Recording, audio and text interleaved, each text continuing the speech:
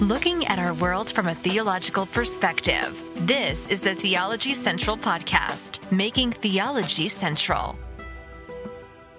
Good evening, everyone. It is Monday, January the 9th, 2023. It is currently 10:55 p.m. Central Time, and I'm coming to you live from the Theology Central studio located right here in Abilene, Texas. Now, you may be asking, why is he doing a live broadcast at almost 11 p.m. at night? I mean, why is he doing that? Well, the reason I'm doing a live broadcast at almost 11 p.m., well, very close to 11 p.m. at night, is because I am greatly bothered by something. I am frustrated, I am bothered, and it all has to do with our last live broadcast. We did a live broadcast talking about fasting for your breakthrough in 2023.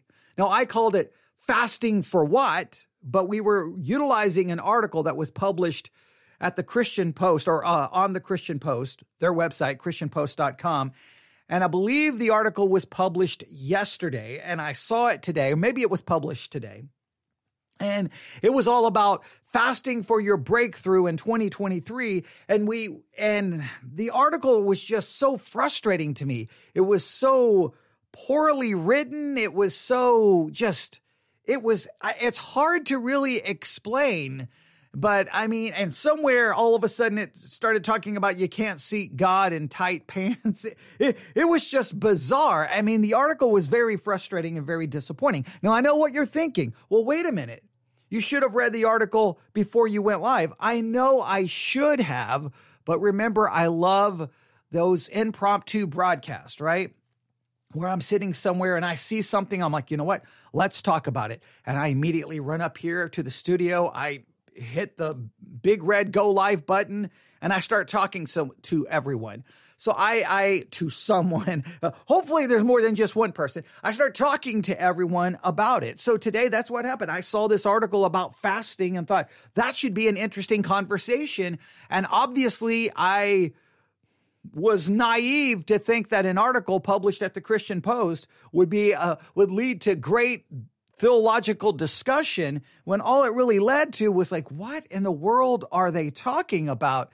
It was so really, and in fact, by the time it ended, like on one hand, they were like, you fast so that you can get a breakthrough. You fast so that you can have the real power of the Holy Spirit. Oh, and you fast because of all of the health benefits, because those health benefits will help you be more spiritual because your physical well-being impacts your spiritual well-being and your spiritual well-being impacts your physical well-being.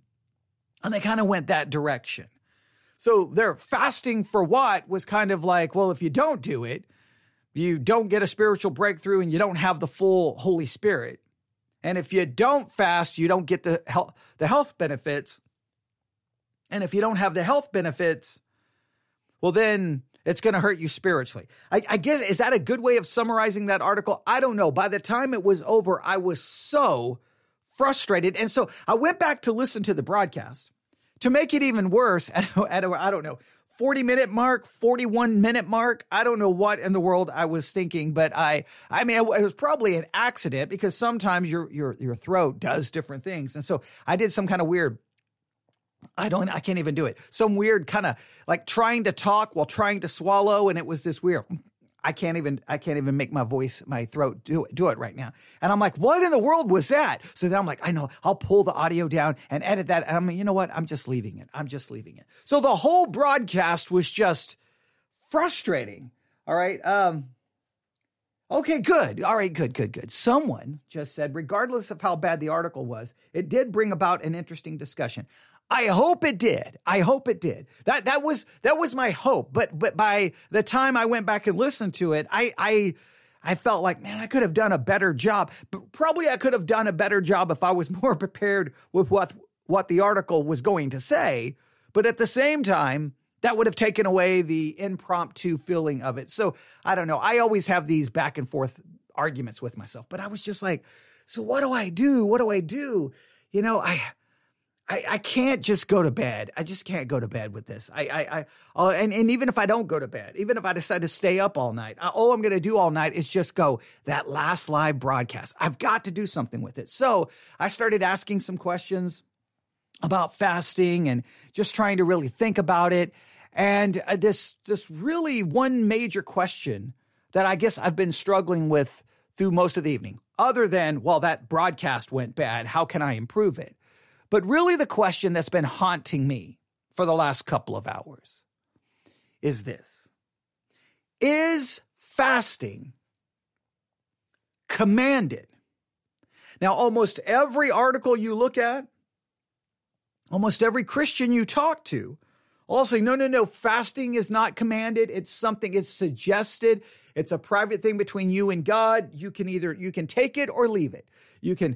Now, if you do it, you supposedly get wonderful benefits, but if you don't do it, you'll be okay. Now some will try to say it's not commanded, but then they'll come along and basically say, well, it's not commanded. However, if you don't fast, basically you don't have the Holy Spirit. You don't have the fullness of the Holy Spirit. You're going to be spiritually weak and you're going to sin. And basically, even though they say it's not commanded, and that's kind of really, I think that's just not being fair, right?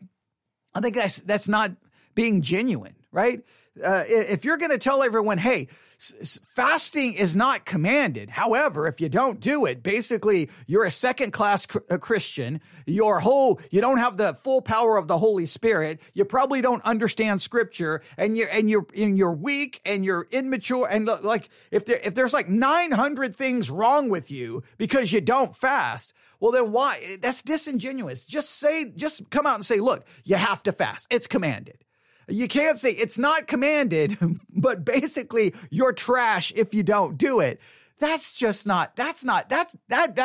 makes me more angry than that. But so I guess that makes me more angry for someone to say it's not commanded and then basically tell you that if you don't do it, you're garbage. That's just basically you're saying it is commanded, right? Because, how can it be like, it's not commanded, but if you don't do it, everything's going to be wrong in your spiritual life. You just as well say it's commanded, right? I just don't understand that game that Christians play. So that bothers me greatly.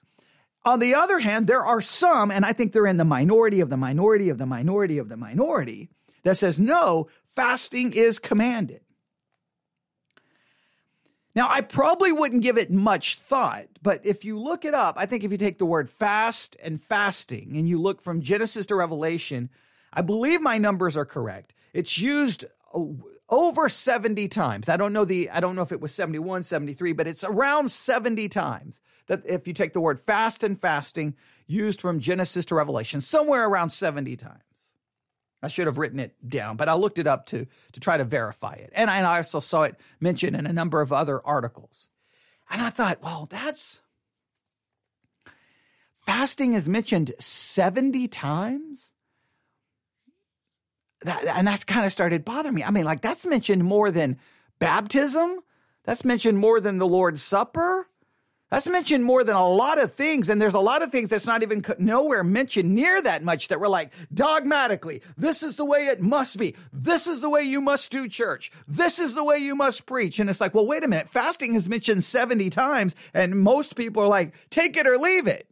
Now, some will be like, take it or leave it, and if you leave it, then you're garbage, which they're basically telling you it's commanded. Others will say, no, it's absolutely commanded. There's just but I think the majority of Christians, I think the majority of Christians, no matter what they say, the reality is most Christians don't spend any meaningful time fasting. And those who do, sometimes it feels like they're doing so for health reasons and not for spiritual reasons. Even though they may say it's for spiritual reasons, they seem to spend a lot of time talking about, well, I lost weight or this, and it's like, well, I think you've missed the point somewhere.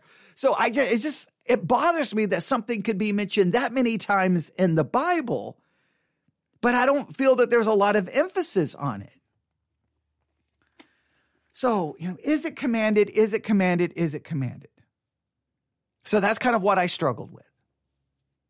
And then I started thinking, okay, let's say that 90% of the passages of Scripture either there's no specific command to do it, so therefore it's just said, if you do it, here's the way you should.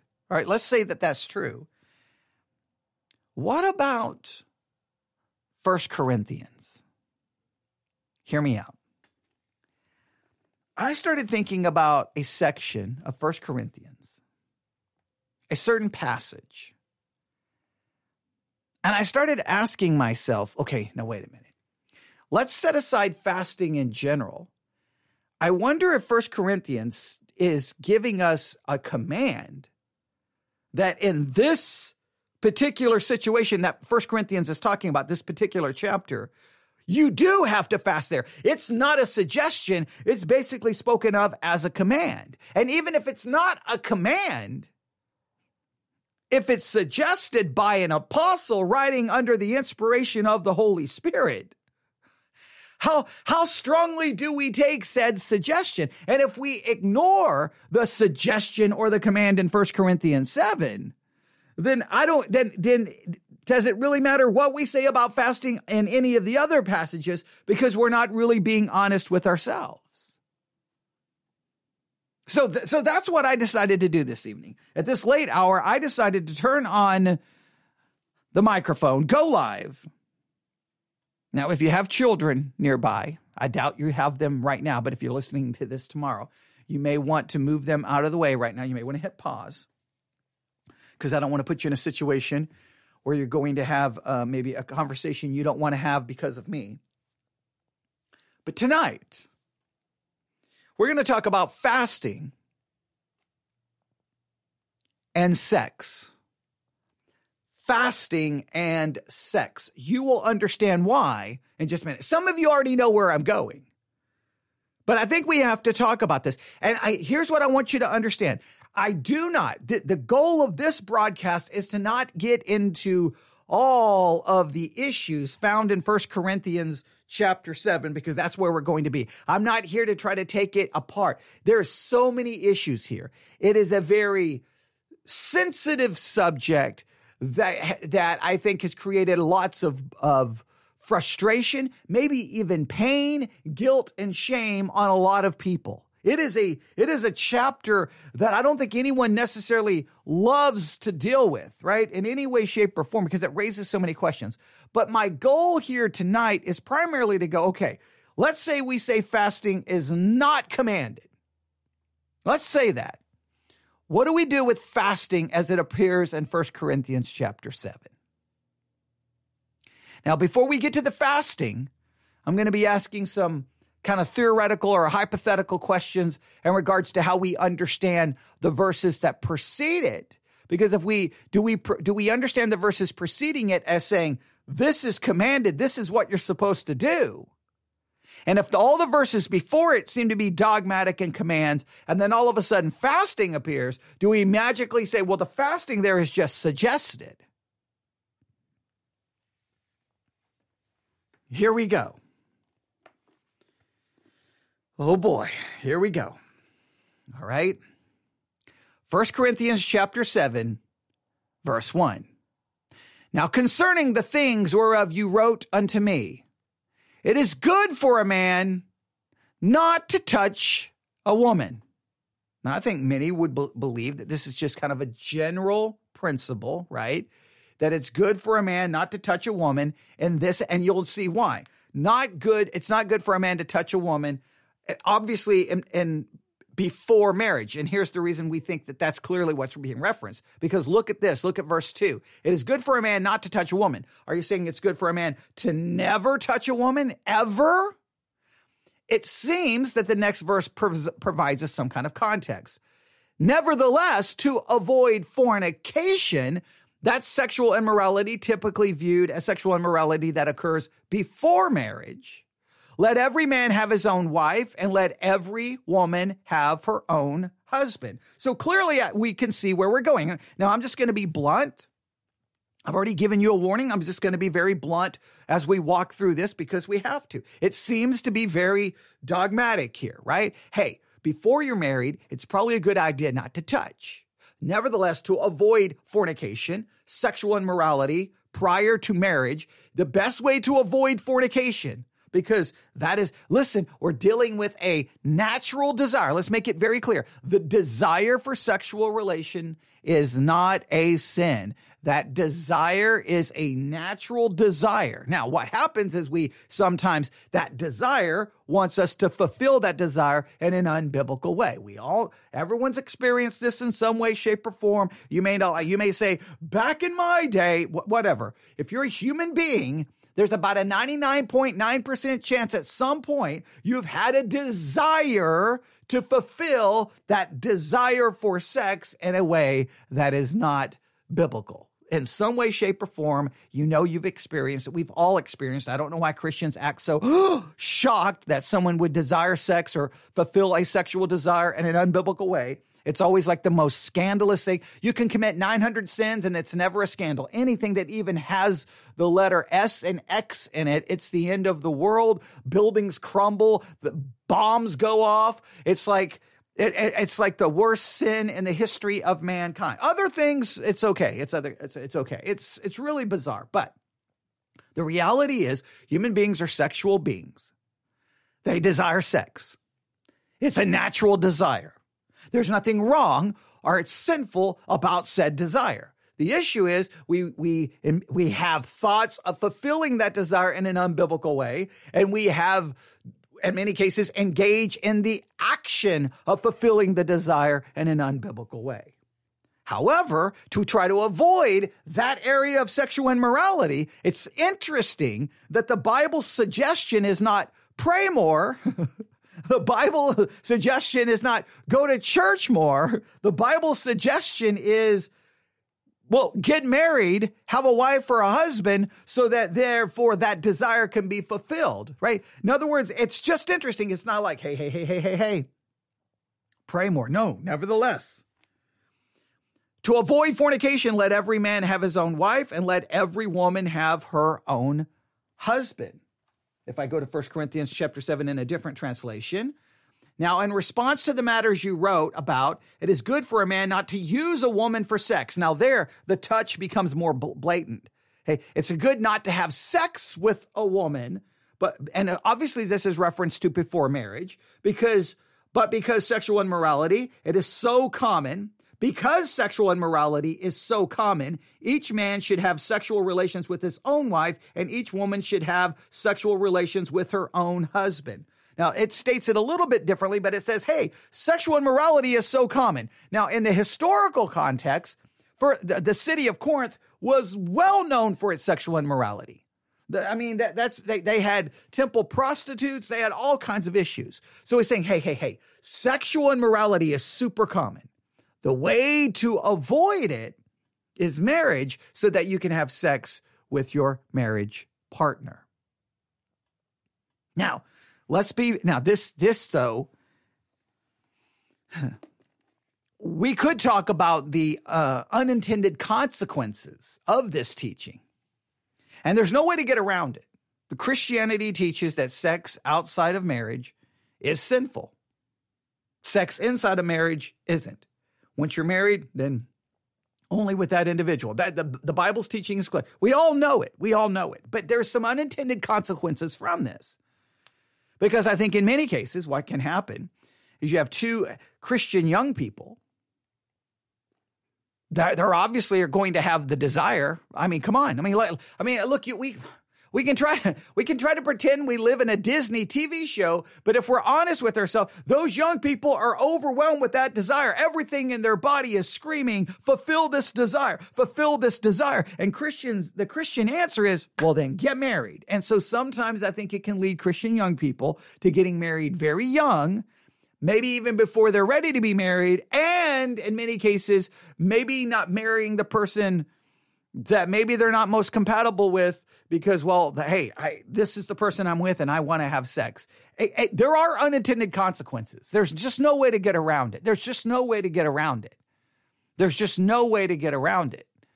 Because it's like, hey, it's better to get married than to be struggling every minute of every day with this desire that's going to absolutely destroy me. And because, again, you know what happens.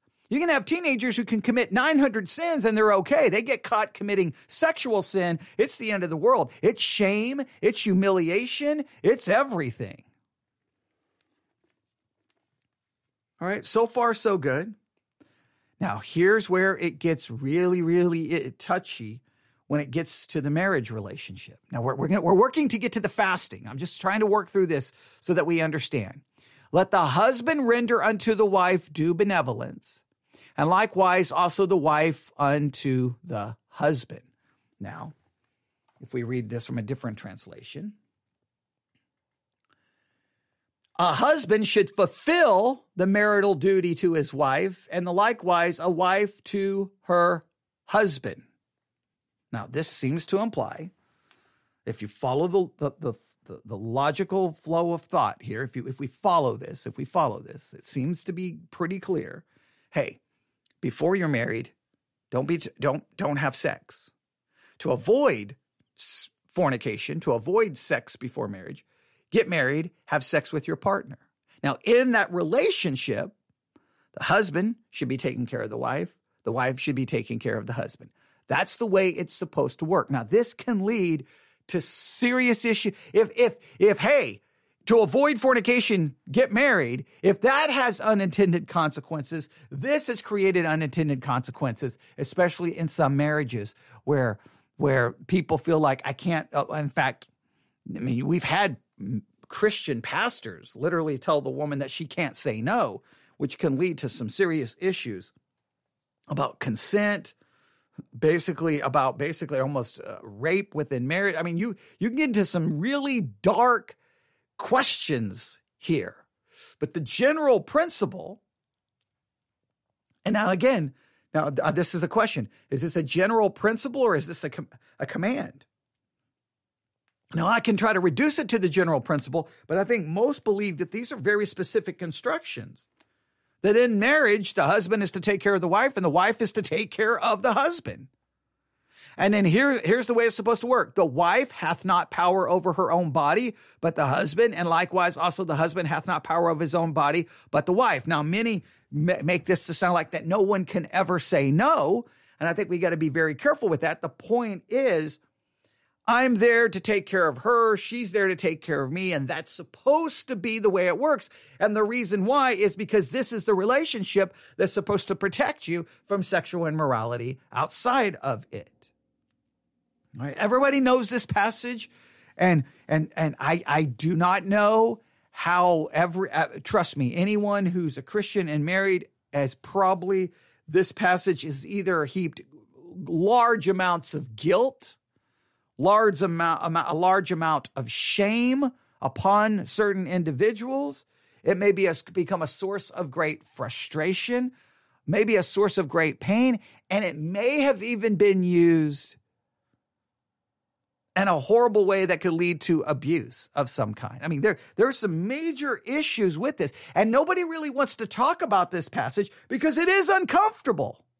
Now, some want to talk about it, and they usually do it in the quote-unquote sex sermon series. Mark Driscoll's currently promoting one he's getting ready to do, and I guess him and his wife wrote a book, and hey, basically how to make sex great again. Now, when pastors preach those kinds of sermons, they sometimes then turn to 1 Corinthians chapter 7, but it's almost done in a more flippant, joking way. There's a real dark side to all of this.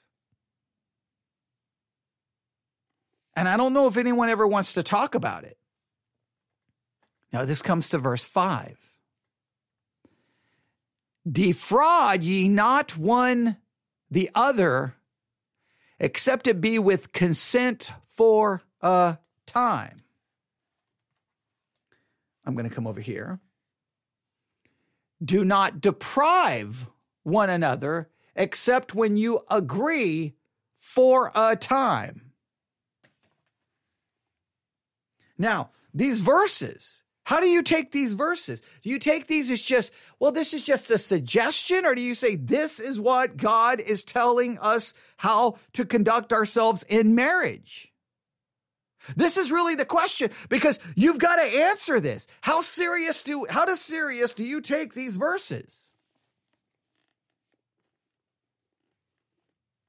there's supposed to be a mutual agreement, and nobody is to defraud the other, except there is, the way it says, defraud ye not one the other, except it be with consent for a time. Now, you're going to be careful how this works, because once again, there's a potential danger here, right? Hey, you can't defraud me. You can't say no. Well, that is dangerous, right? I think the point is the instruction seems to be together, unless there is consent not to be.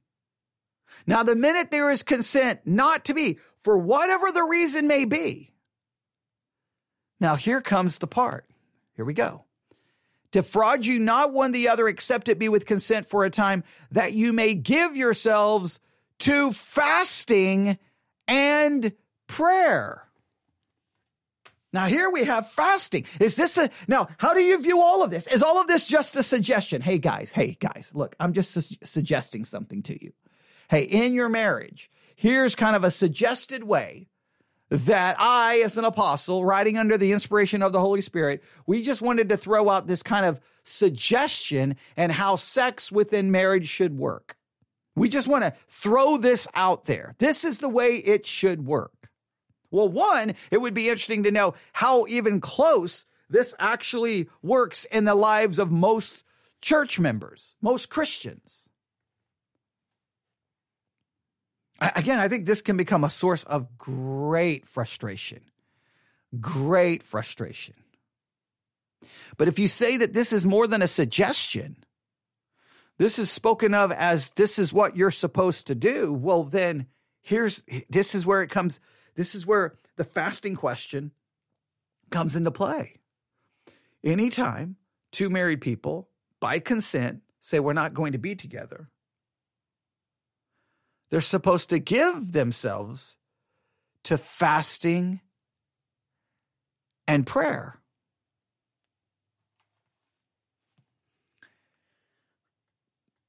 I'm going to read it from a different translation. Do not deprive one another, except when you agree for a time to devote yourselves to prayer. Now, this translation removes the word fasting completely from it. This translation leaves it completely out. I'm looking here at their note. Other manuscripts add fasting. So some manuscripts add, now we can get into the whole textual variant issue and why some manuscripts have it and some manuscripts don't. Should we see fasting in it? But if we say fasting is here, now how do we understand this? It seems to me that the way it's supposed to work, hey, we're not going to be together. Now we're going to fast and we're going to pray together. Now, why would you give yourself to fasting and pray? Okay, we can't be together. We can't have sex. So we're going to fast and pray. And obviously this would be together. You're consenting not to be together. Now you're going to fast and pray. And why are you going to fast and pray? You're going to fast and pray and come together again, that Satan tempts you not for your incontinency. Another translation uses this phrase. Say, how does this translation uses it? King James uses incontinency, I think is the word there. This translation, otherwise Satan may tempt you because of your lack of self-control.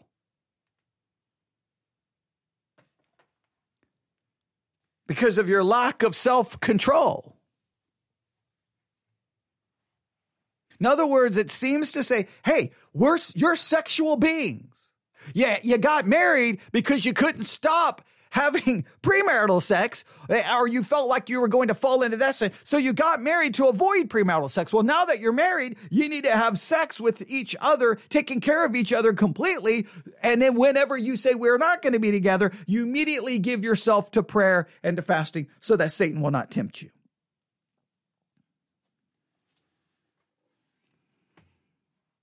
Now, I think some people would be like, well, this is ridiculous. It's not like the temptation is that strong, right? Some people would be like, and again, it can be Sometimes it may be the man, who for whatever reason no longer has the desire, and be like, what's your problem? I mean, come on, it's not that big a deal. Just control your desire. And it may be the woman looking at the man going, what's your issue? Come on.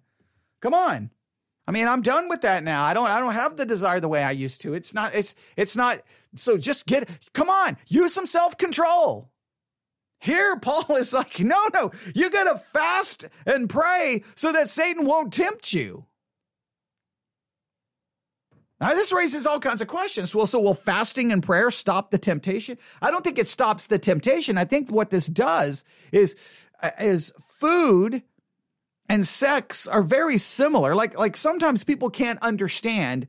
Like sometimes it kind of blows me away. Like sometimes people can't understand individual struggles with sex or any struggles or failures in sex because they're like, that's a bridge too far.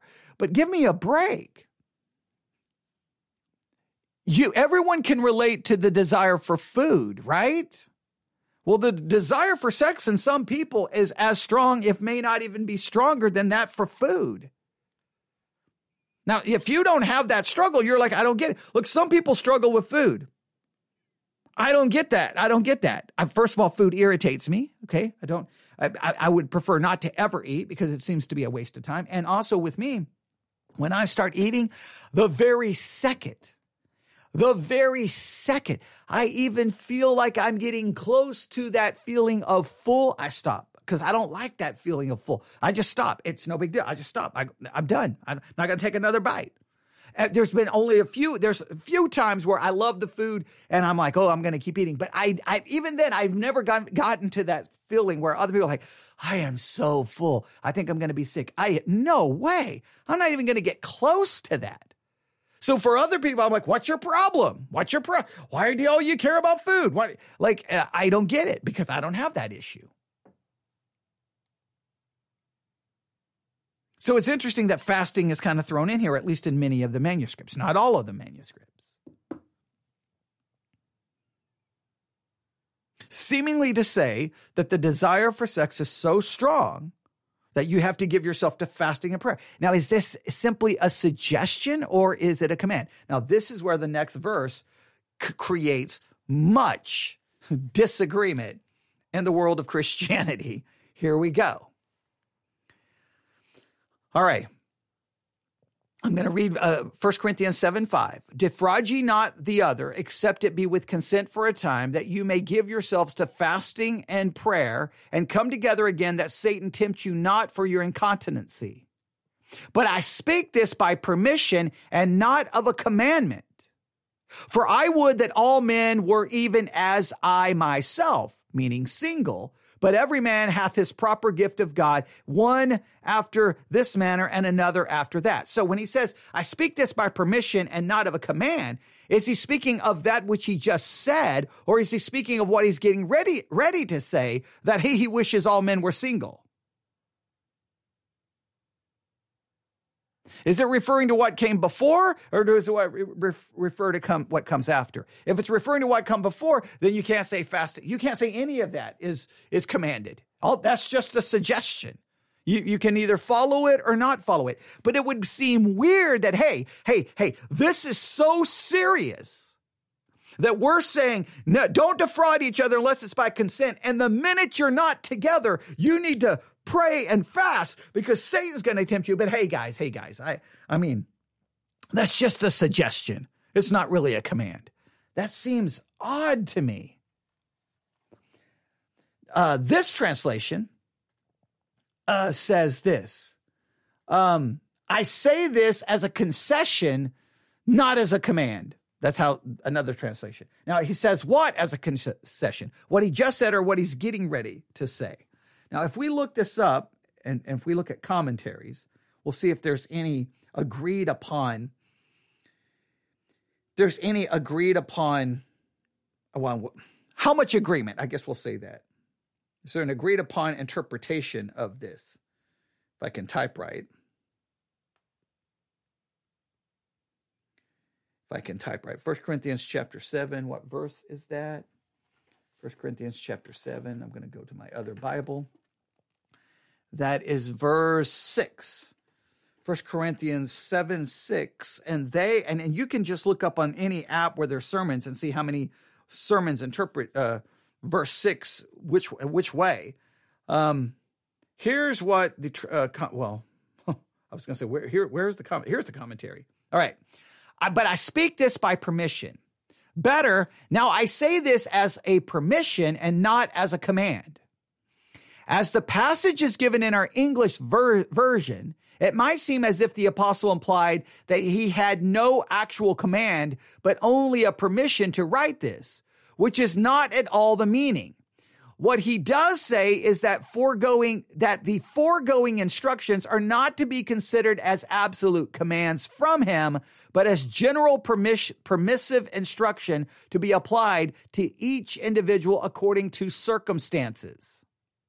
It has been much discussed as to what part of the previous passage the word "this" refers. Is it perhaps best to take it as referring to the leading thought of the whole passage, which is that marriage is allowable, especially in 1 Corinthians chapter 7, verse 2. In other words, is the point that he's trying to say is, hey, marriage is not command. Now, so what they're saying is, what he's saying is, I speak this by permission, not as a command, is that you're not commanded to get married, but you have the permission to get married if you find yourself in danger of committing premarital sex.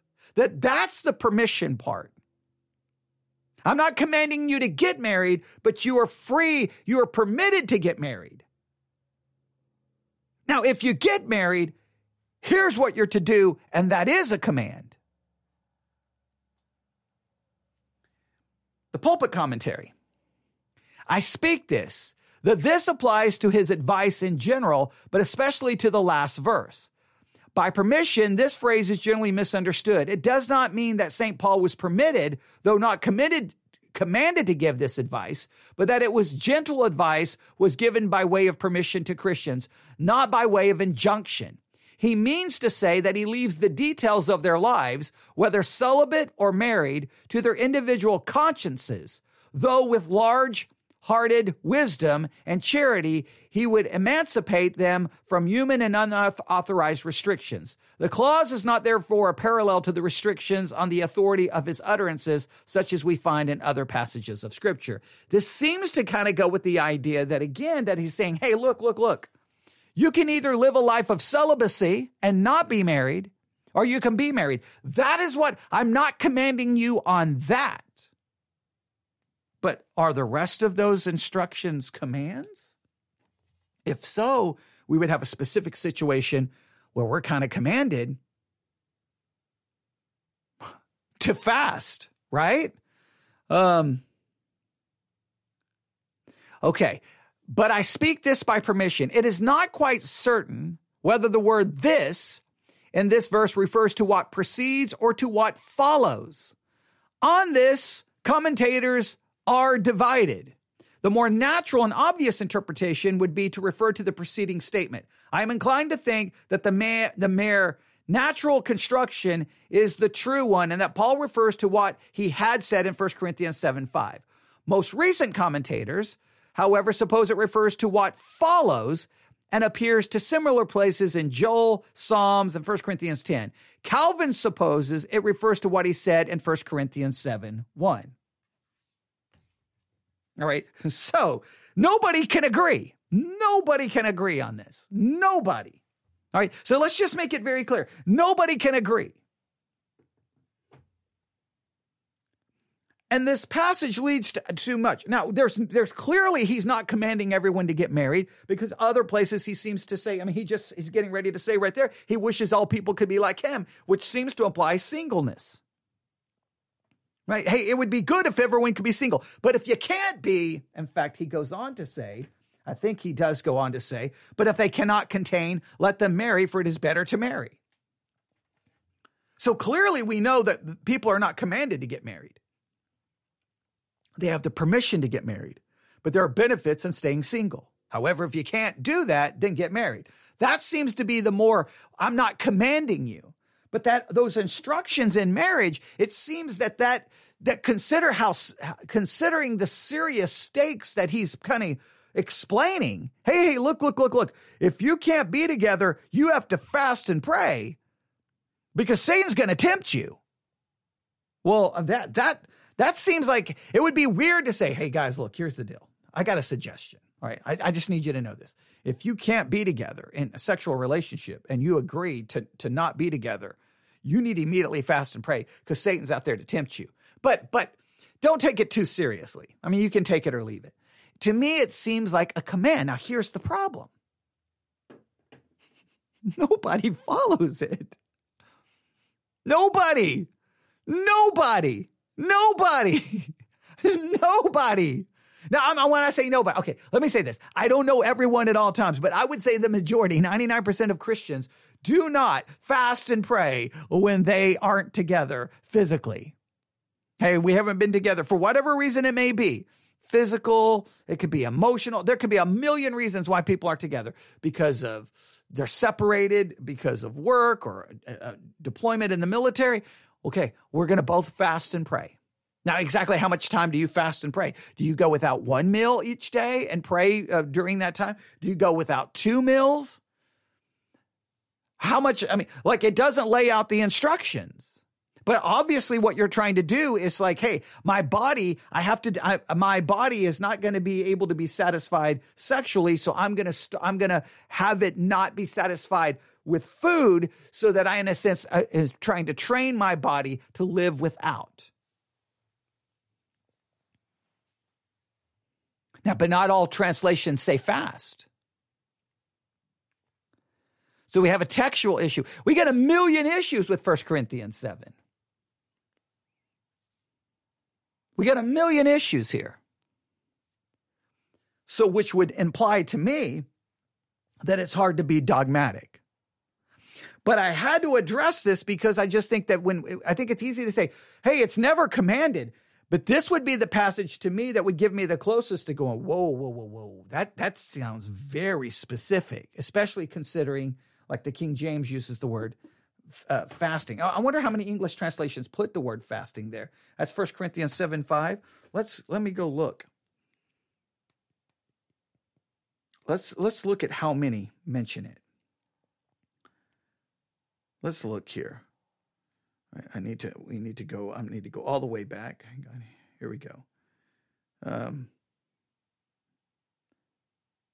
All right. Let's see here. The NIV removes fasting. New Living Translation removes fasting. The ESV removes fasting. The Berean Standard Bible removes fasting. The Berean Literal Bible removes fasting. King James has fasting. New King James has fasting. New American Standard removes fasting. New American Standard 1995 removes fasting. New American Standard 1977 removes fasting. A Legacy Standard Bible removes fasting. The Amplified Bible removes fasting. The Christian Standard Bible removes fasting. The Holman Christian Bible removes fasting. The American Standard Version removes fasting. The Aramaic Bible in plain English has fasting. Contemporary English Version removes fasting. Douay-Rheims removes fasting. English Revised removes fasting. God's Word Translation removes fasting. Good News Translation removes fasting. And the ISV removes fasting. Literal Standard includes fasting. Majority Standard includes fasting. New American removes fasting. The Net Bible removes fasting. So the majority of translations remove. Webster's Bible Translation includes fasting.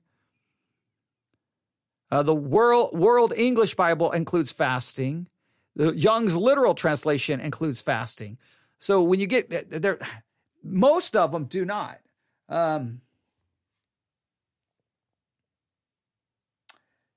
Okay, good. Someone just made a very interesting point here.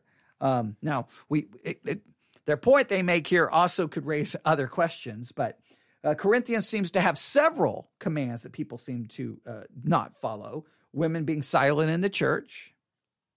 Now, silent in the church in which way? Is that in conjunction to tongues? Or is that in conjunction, period? Head coverings. Now, it depends on what we understand the head coverings are. Head coverings is a head covering, or is the woman's hair her hair covering? Then if it's that, then how long should the woman's hair be? But we can get into discussions. But I agree, there's lots of issues in 1 Corinthians that we're like, wait a minute, this seems to be a command, but we find a way to get around said command. Now, if we go with the text that has fasting, then is fasting commanded here? I would put it this way. If it's not commanded, that's got to be one of the strongest suggestions that would basically be telling you, look, you do this or sexual temptation is right around the corner. Now, we also would have to realize, well, wait a minute. There are some people who are married, and because of health reasons of one partner or the other, you may end up in a situation where that's not going to be happening ever again, or never again, or very rarely again. Now, if that's the case, how much do you fast every day for that? Does both of you fast every day? Like, hey, we may never ever be able to be together again. So every day at lunch, you skip lunch, you just go down to 2 meals a day. So not only do you spend your life not having physical relationships, you also spend your life now eating less food than you've ever eaten. I don't know. It just seems like that's a recipe for some like explosive frustration in the home.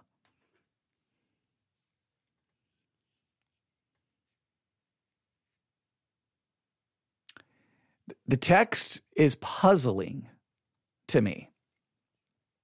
The text has led to some serious issues in the lives of many people, because I don't know if the church has a good handle on this passage, because I don't know if the passage lends itself to truly understanding it. Now, usually it's young couples, or it can be a young couple or some guy who's, thinks he's got it figured out. He'll be very dogmatic, like, that's the way it's going to be.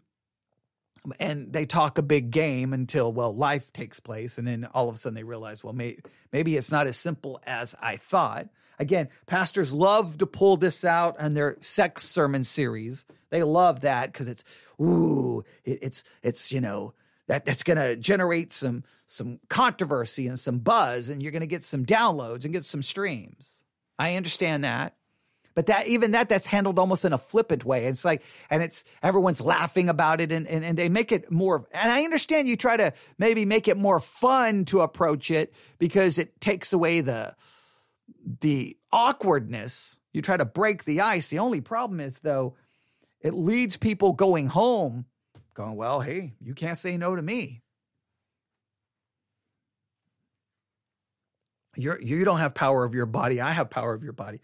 I mean, you open up yourself, you open up the potential for great abuse of it. Now, just because someone abuses the truth does not make the truth not valid, right? A truth is not deemed untrue because of one's abuse of said truth. We condemn the abuse of the truth, but we still have to deal with the reality of the truth. Many people have abused the truth of Scripture. Doesn't make the Scripture less true. So that's something sometimes people in the world don't understand. Well, people have abused the Bible. It doesn't make it not true. We just want to condemn the abuse of it. So this definitely leads to some serious conversations within marriage. And they're not always easy to deal with. And it can lead to lots of guilt. Can lead to serious guilt. Because people's desire fluctuates. Age, health, life. Well, if one person's desire drops to just using random numbers to like a 10, and the other person's desire is at 80, and the person's like, hey, the Bible says that one whose desire is down to 10, guess what? They don't live in and they live a life of guilt and shame, or they have to now participate where they're not really giving true consent internally. That's horrifying. That's horrible. You don't want that. You don't want that in any way, shape, or form, because that will ultimately be devastating to the marriage. I mean, it will be, because you're going to build up resentment and hatred. So that's where the other person has to be sensitive to the person whose desire is gone and say, okay, well, we can't be. We're not going to be. We're going to be together much less than we've ever been. Now we're going to spend more time in prayer and fasting. I think what typically happens is it stops, the frequency goes down. Usually, not always. One person is more frustrated by it than the other person, but nobody is praying and fasting, because they say the prayer and fasting there is just suggested and not commanded.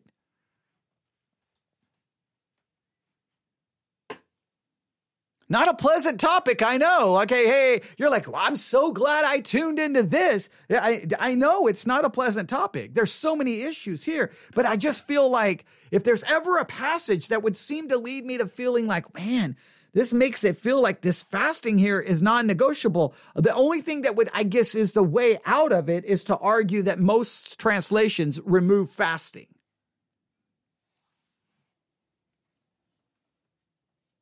And prayer would be much easier to accomplish, because it wouldn't tell you how long you have to pray. So it'd be much easier to accomplish, right?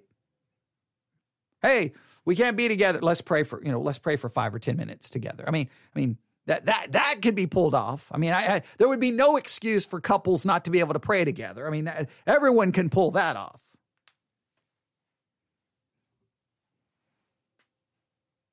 Right? Everyone can pull that off. Now, I think what happens is, especially those who are in churches that are heavy King James, I think what they feel like, look, if we're not doing the fasting, why even care about the prayer? I mean, we're already disobeying the scripture. Well, hey, we're not going to do the fasting part, but we'll do the prayer part. I mean, I think there was a part of you that'd be like, what's the point? Because every time we pray, we know we're not doing the fasting. Therefore, we're just going to feel guilty, and it's not going to make anyone feel better. But if fasting is not really there, if we go with that argument, that textual argument, then everyone could at least do the prayer part.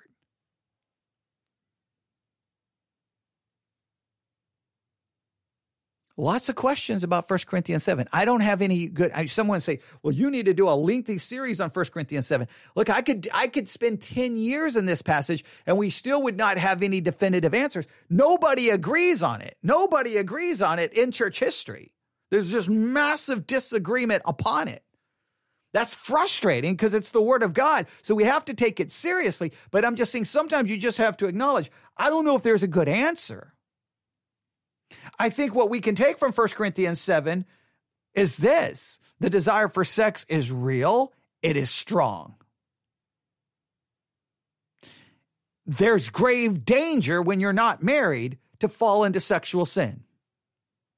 In marriage, there's supposed to be some protection. Now, especially for the church at Corinth, this was a big deal because temple prostitutes would come into the city to engage basically, hey, you could worship God by sleeping with a temple prostitute. Who wouldn't want to go to that church, right? I mean, like be like, hey, I can worship God by sleeping with a temple prostitute. Well, the way to protect them is the marriage relationship is in that area is so strong that hopefully it prevents the other. Just from a purely physical, physical perspective. This is not talking about emotions or anything else. This would just be purely from a physical perspective. So you can understand how it fits in the historical context. So we clearly, this seems to imply the desire for sex is real and it is strong. Marriage is supposed to help protect you. And because it's supposed to protect you, both individuals need to be committed to the other person's satisfaction. And then there is by consent, you can abstain, but then you immediately give yourself over to prayer and fasting so that you will not be tempted for this, or for your lack of self-control, or just an acknowledgement because the desire is so strong.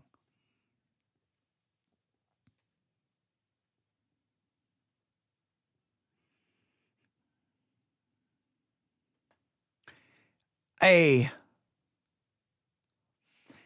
interesting.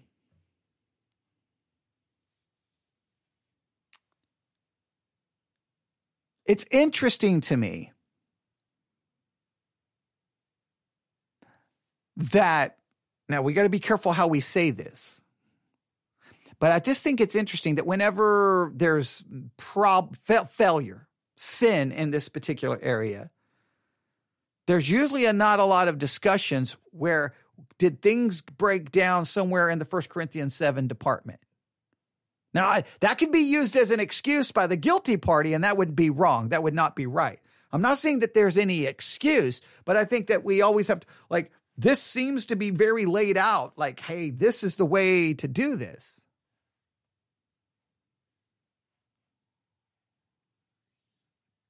Is 1 Corinthians 7 one of those passages that we all kind of know it's there, but nobody really wants to talk about? I understand. It's a very sensitive subject. Trust me, I don't want to be talking. I mean, I don't really want to be talking about it right now.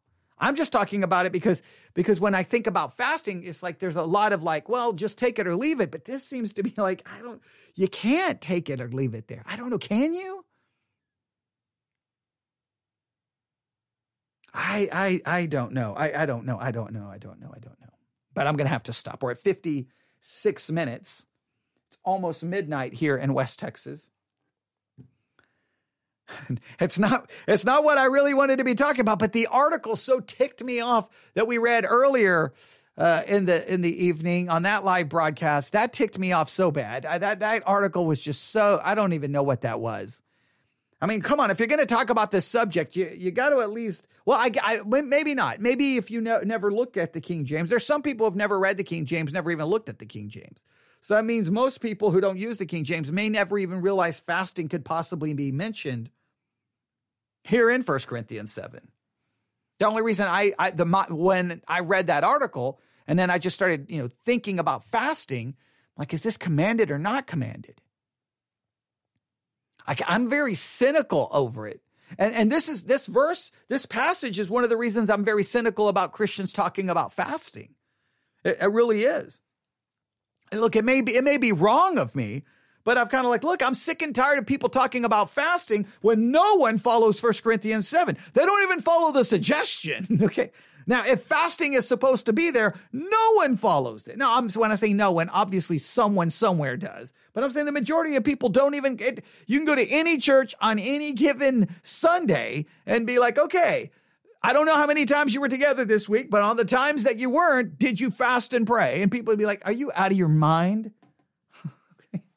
Give me a break. So then that makes me realize, well, then come on, why play the game about how important fasting is?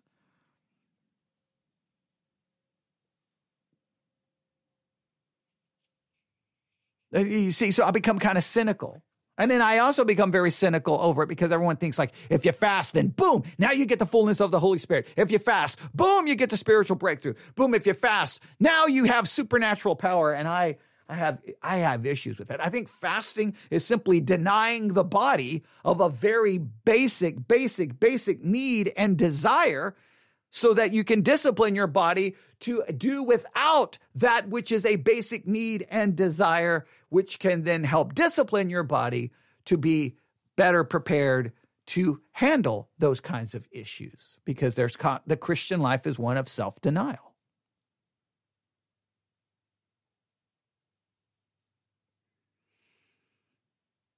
All right. Not a pleasant topic. Some may say, well, why isn't it a pleasant topic? Because I just feel that there are lots of people who are in situations that this is that this is not a pleasant chapter. And they're like, well, what am I supposed to do? All right. There's not easy answers.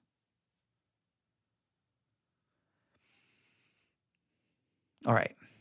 I'll stop there. You can email me, newsif@yahoo.com. newsif@yahoo.com. newsif@yahoo.com. We didn't answer all the questions about fasting, but if you read that as fasting belonging in 1 Corinthians 7, I think it now adds a whole new layer to the discussion about fasting. And how does that play out? Whether you see that as a suggestion or a command, right? And it would be a weird suggestion considering the possible ramifications of not doing it. I think the quote unquote, the suggestion or the permission is about getting married, but okay. If you see it simply as a suggestion, it has to be one of the strongest suggestions in the Bible about why you should do something. And then you would have to then look at how that all plays out. I don't have any easy answers, but it's right there in the Bible. So we have to talk about it. All right. newsif@yahoo.com. newsif@yahoo.com. newsif@yahoo.com. I don't know if you can hear. There is someone somewhere around my house, and I guess they're working on, it sounds like an old pickup truck. And literally they pull into the driveway somewhere, and I think they do some working, fine tuning it, and then they start driving it. And as soon as they pull out, it's like pop, pop, pop, pop, pop, pop, pop, pop, pop, pop. It's like backfiring. It sounds like guns going off. I don't know how many times I've said here this evening going, someone is shooting. I mean, I live in Texas, so guns. Okay, all right. But I'm like, what is happening? But yeah, it's someone working on a truck, and I kind of want to say, hey, I don't care. Doesn't bother me. You can be as loud. You can be my neighbor and be as loud as you want to be. You can have the music blasting. I don't care what you're doing. You can have 500 people in your yard making all the noise you want, and I will never complain. I don't care. You can be firing off fireworks at 3 a.m. I don't care. Make all the noise you want, because then nobody can complain about the noise I make. Okay. That's so I'm easy to get along with. But when I hear that, I'm like, there's someone is getting ready to get mad. I always want to go down there and hey man, I'm trying to look out for you. Someone's going to get mad because that thing is loud. I don't even know. Maybe the entire exhaust system is missing, but it's like pop, pop, pop, pop, pop, pop, pop. I know you don't really care, but I just heard it a few minutes ago and thought, what in the world is going on? That's what's happening here in West Texas, as someone's trying to fine-tune their truck so that it will run smoothly. Well, we've tried to fine-tune 1 Corinthians 7, and I don't have any easy answers for it. I don't. And I don't even know if fasting belongs in it. If you would have asked me 5 or 10 years ago, I would have been like, fasting is there. Fasting is there. I probably wouldn't even have considered that. But now, that's why I continue. That's why I never rely on previous notes on any new study. All right. Thanks for listening. Now I feel like now I've got a second win today. Now I'm going to broadcast from midnight to 6 a.m. All right. But I'm going to try not to do that. Because last night I didn't go to bed till 5 a.m. Yeah. And so I'm going to go listen to podcast. That's what I'm going to go do. All right.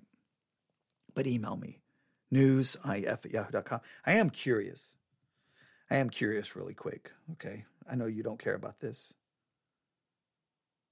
Yeah. Okay. That's what I thought. I was curious how many people would listen to us broadcasting on the Sermons 2.0 app at 11:58 p.m. And the numbers are, it appears to be 0.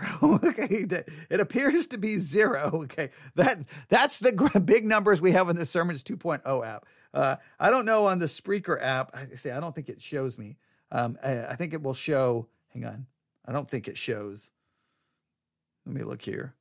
I'm laughing to myself. Let's see here. I don't think it, no, it won't show me right now. It won't show me until it's over. It won't show me until it's over. I know one person's listening on the Spreaker app.